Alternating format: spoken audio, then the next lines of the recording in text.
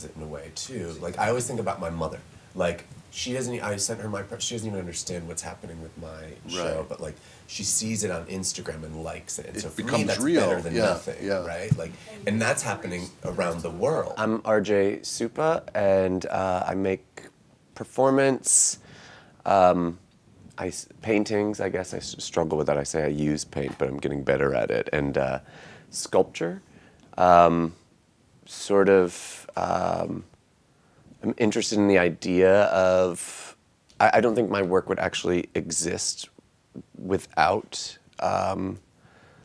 people interacting with it in some way. So all the performance I've sort of built is dependent on an audience, but also as a way to sort of keep me at a distance from them, I think. And then the sculpture is usually mirror-based. So again, an audience sort of has to see themselves in it. And then I've sort of expanded that idea of a mirror into paintings and drawings. And so sort of replicating found objects, ephemera, found photographs, my own personal history.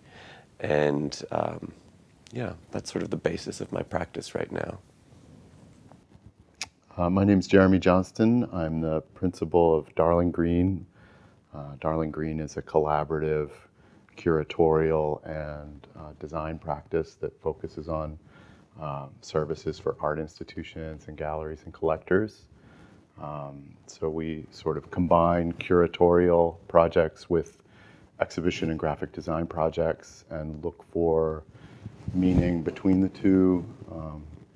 We also help private and corporate art collections with collections management and acquisitions, valuation, insurance, transport. We sort of function as a freestanding, for arts institutions, we can function as a freestanding exhibitions unit where we can help staffs expand their exhibition program without expanding their entire institution. And also for art collections, we sort of can umbrella all of the services necessary for an art collector to manage their collection. And it's inherently intersubjective. It's inherently collaborative.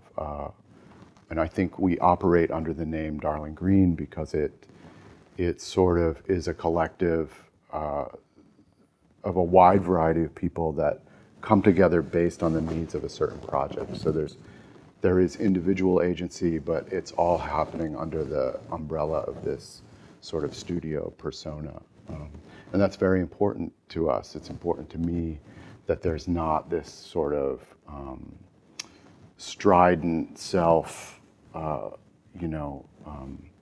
driven activity within the discussion. Everything is collaborative and generative based on the group of people in the room.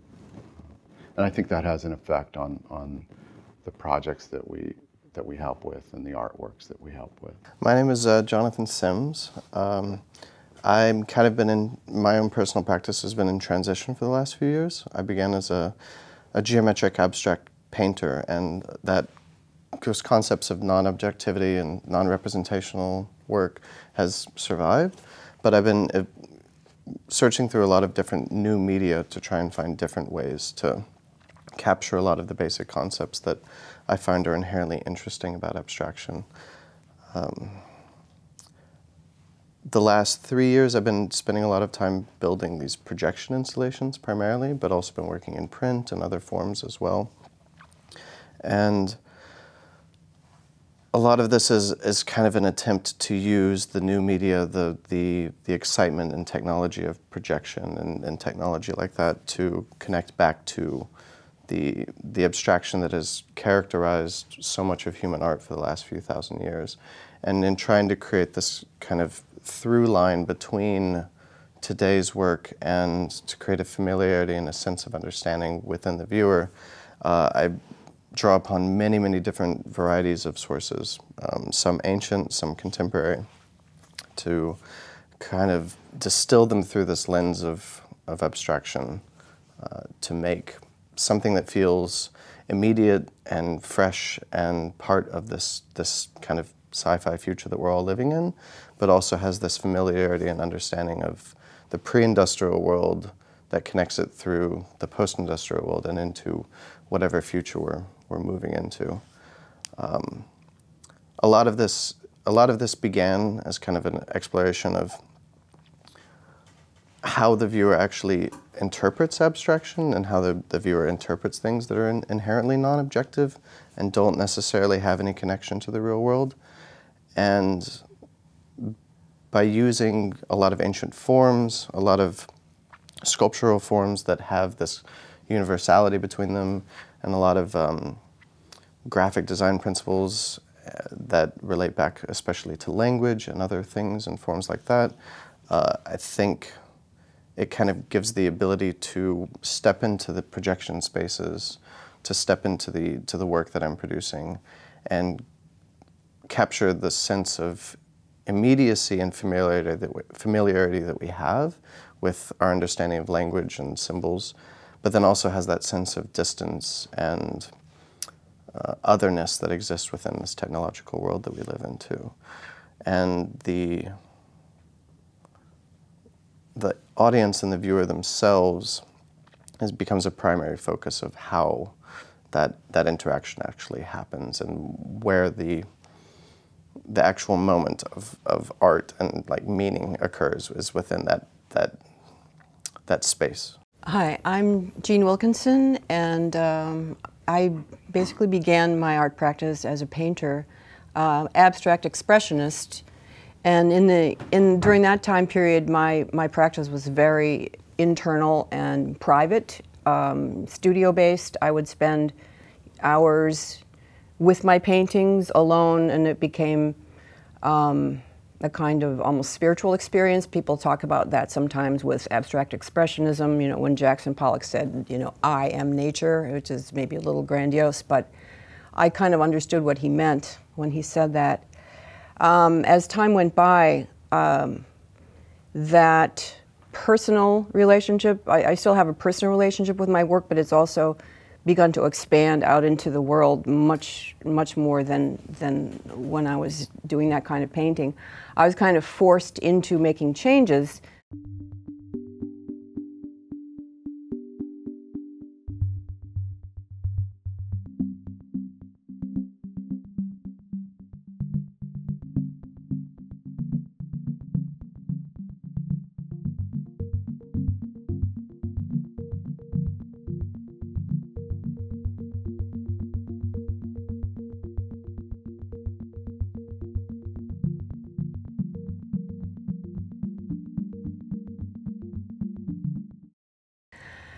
Not by any desire necessarily, but by external and internal circumstances, like, for instance, becoming physically sensitive to the oil paint and the solvents that I was using, so I had to quit using oil paint, began using acrylic, which changed everything. I'm obviously very sensitive to the material I'm using, and acrylic had such a different feel that I began to work in new ways with it. I would turn it into liquid and do stains, and used many layers. My work's always been about layering, multi-layers. Even when I was doing abstract expressionism, the surfaces were dozens of layers, you know, sort of ravaged and torn and paint put back. And then I began to do it more literally with layers of fabric and using objects interspersed between the layers. I think when I really kind of began to expand out of my insular practice was a trip I took in 2006 with my son Andrew, who's a photographer. And I had worked my way into assemblages by that time, where I was sort of taking everything from my studio and putting it together into pieces. Because of my up and down relationship with galleries, I had been sadly rejected and felt so badly about this gallery that I wasn't working out, that I, instead of ordering new stretchers and doing large paintings, I said, I'm just going to take everything in the studio and just use it and not bring anything new in. So anyways, in the meantime, some Barbie dolls came in the studio, just got there somehow, traveled in, And I decided they were, you know, part of my medium. I gessoed them white, and I drip painted them like Pollock with red, blue, and yellow, like Mondrian, sort of a nod to my abstract roots. And they became the painted people, and they have companion animals who travel here and beyond. The first trip was that one with my son from Denver to California, and he said, bring them along. So it became their trip. We choreographed various adventures in the wilderness with them. And from that time on, I guess I've been more involved with work that reaches out into the world, to the point where I'm now doing video installations and work with scrims and true projectors, where it becomes a kind of performance piece, where instead of painting, literally I'm painting with color and light.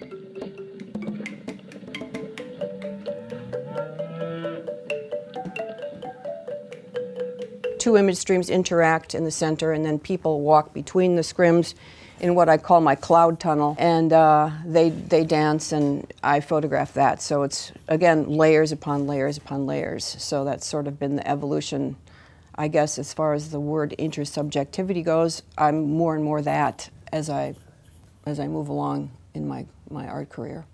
Did you and your son, when you were bringing the Barbies around, did he photograph them as well? He did. So it became like a collaborative? Yes, it was a collaborative venture, and that was really exciting to me. Yeah. And in fact, after that trip, I wanted to mess around with the photographs, but they were his, basically. So I instead, that was when I started using Photoshop, and from that time on, I was like, oh, this is what I'm doing. I'm on the computer now, you know, forever.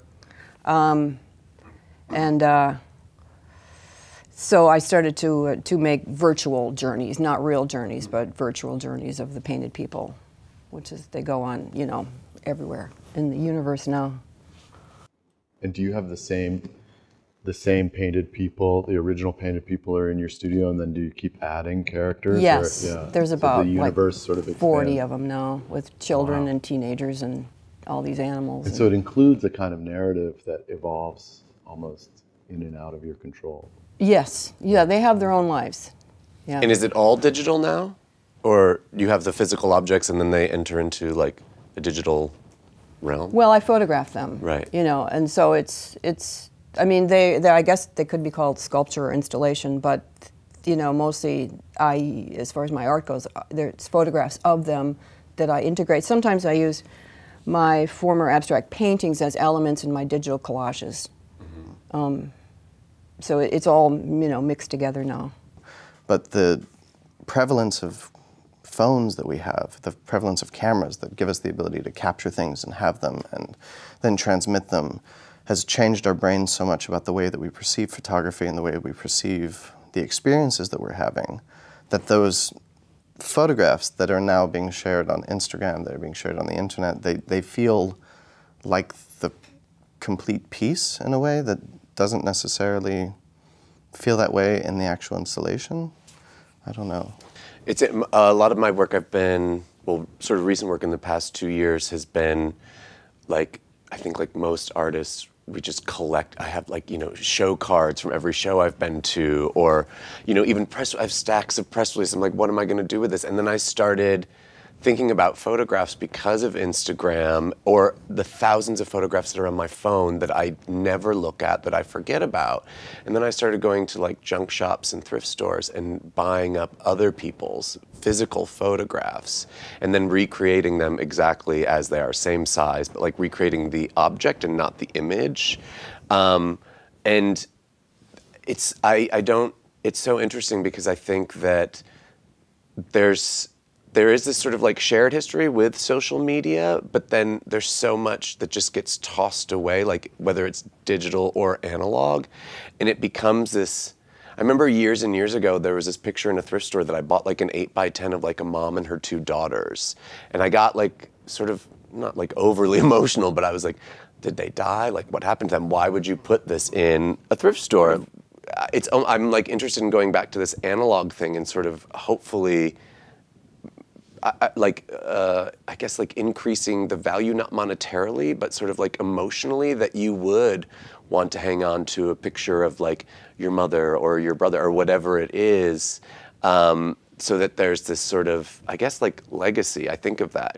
And for me, the only emotional attachment became through like a recreation of the object. I think the way we experience things has profoundly changed. I think if you look at objects in exhibitions, you could see maybe in the 70s or 60s a kind of really object-based model where museum shows were almost representing individuals' collections with individual objects, and you go in to learn something. It's like a transmission, almost like a one-way transmission, pedagogical sort of experience. Whereas now I think people sort of more casually move through, they pass through experiences, and taking pictures is more like bookmarking. It's not a sense of owning something or possessing, it's more of a sense of just, passing by. And you wonder, if you're passing by an object, does the object have the arresting power that it, that potential for arresting power that it did 50 years ago? Does a painting really, are we even experiencing reality that way? Or is reality like an image, like a cinematized narrative? It feels like the capture of that too isn't even for yourself, it's for the audience. It's like, oh, I was at the Louvre, here you can see it. Yeah. But you can't even get close to the Mona Lisa now, but you like see it, you see people, seeing other people seeing the Mona Lisa, because it's just like throngs of people, and like I watch on Instagram, people are like, whatever, it was like a Beyonce concert and everybody I knew was there, and I was like, did you even watch the concert? Because I'm watching you watch it through Instagram. Like, how is anybody enjoying it when you're holding your phone? But I also don't want to complain about that, because that's just the state of the world. So I'm trying to figure out how to marry that with like actual experience. In my experience with technology, it's freed me up to create a lot more than I would have otherwise, simply because the real object takes up so much space. Right.